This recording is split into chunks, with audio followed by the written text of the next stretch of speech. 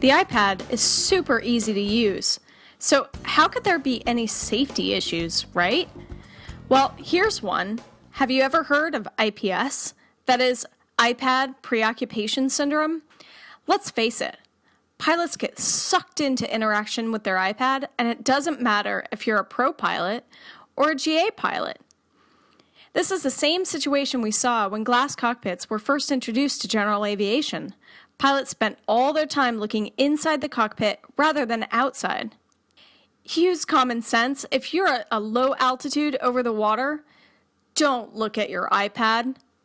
Same thing, if you're taxiing and forgot to bring up the taxi diagram, stop the aircraft, bring up your taxi diagram, and then resume your taxi. Okay, look at how easy it is even for an experienced pilot like Mossy to get sucked into his iPad. 10 seconds. 20 seconds. Coming up on 30 seconds, and I just can't take it anymore. Don't let your iPad distract you. Most of all, just recognize that it takes time to learn how to use the iPad. No matter how many hours you have when you start with an iPad, you become a novice all over again, and your scan becomes preoccupied. It's only after time that you become an expert again, and your iPad use becomes efficient.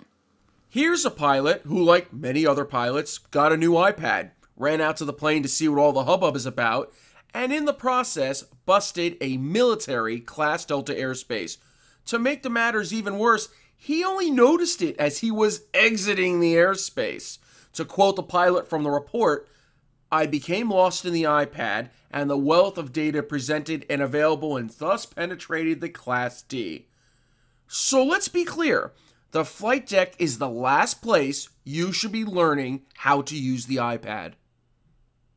Pro tip number 3 is develop a training strategy for your iPad.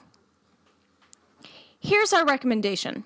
First, chair fly a typical scenario that you fly. Practice with the iPad for each phase of flight. Then, go ride along with another pilot on a trip. Use this time to really dive into how you would use the iPad while following along. And finally, you'll want to practice integrating your new iPad skills with your flying skills. So the next time you fly, move into the left seat, but take a safety pilot or instructor with you so that you can do this safely.